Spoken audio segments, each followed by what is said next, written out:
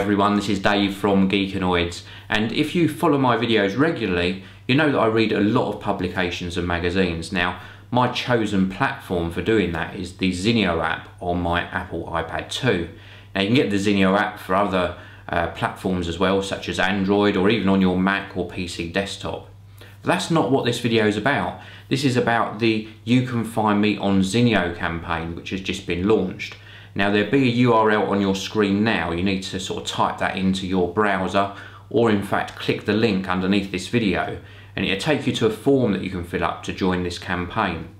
And what Zinio are looking for is influencers in technology, maybe photography, media, publishing, and they're looking for you to commit to actually tweet or blog or make videos about Zinio and the campaign.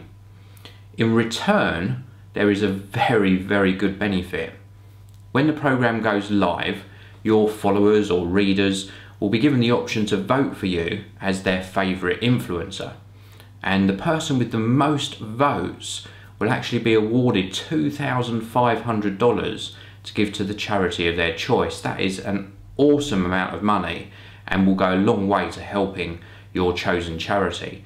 Now, to encourage people to actually vote and to visit the website for the campaign, they're also offering up daily, weekly and monthly prizes and giveaways. So very, very generous campaign on Zinio's behalf, and I think it's well worthwhile signing up and joining as an influencer.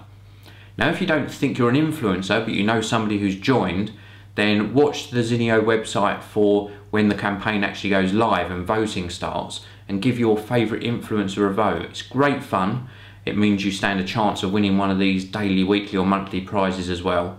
And I think it's just brilliant, and I wanted to share the information with you. So thanks very much for watching this video.